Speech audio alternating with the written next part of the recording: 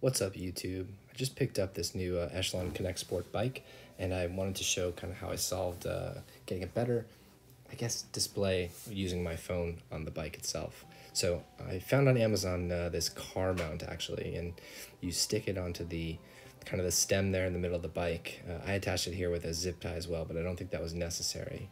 And this mount magnetically attaches to a new iPhone 12 or 12 Max, and allows you to kind of see the phone and see the stats of your bike without having to worry about it getting onto the iPad. So this mount cost $18.99 when I bought it in February of 2021.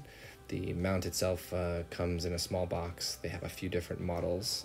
I'll link in the description below to the one that I got, but it also comes with a metal disc so that if you have an older phone with a case, you can put that metal disc in there and it'll still attach. And so it's a nice clean look. This thing sort of bends around 360 degrees. You can kind of aim it in whatever direction you like, whether you want the phone in horizontal or vertical mode. And then when you're biking, the other piece that I solved with this was that the app from Echelon just sucks. So this thing just constantly is changing background as you're going.